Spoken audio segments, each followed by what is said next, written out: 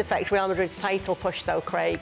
Well, the one way to look at it is we're going to find out. But I was looking at the fixtures actually up until their winter break, and they're not too bad. Right. They're not playing. I think the biggest team they've got, to my knowledge, is Betis. So the fixtures are relatively kind, because thinking back about how's the midfield going to look now, maybe Toni Kroos and Luka Modric are going to have to play together again a bit more often, which has been great for them. But if you think about this season, when the two of them played together in the big match in the Madrid derby, it was a shambles.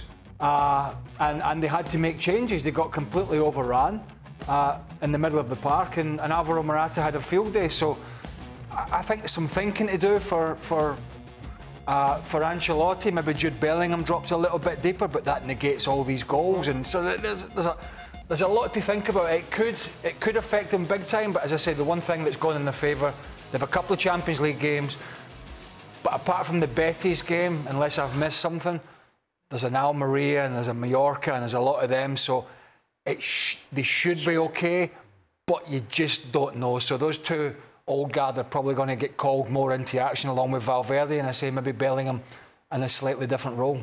But maybe not for the full 2 months with the old guard for every game, Stevie, because that would be a lot, wouldn't it? Especially with what Craig's saying about El Derby.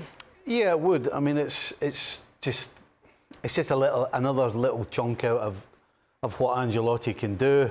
At the same time, you know, Camavinga right now is probably getting as many games at fullback as he is in the centre of midfield, and not losing your fullback shouldn't be questioning whether you win the league or not. Yeah, but they had Tchouaméni at that point, and now they lost him, and so Mendy's been coming in to play left back because Fran Garcia was a nightmare. Being a bit more versatile, David Alaba.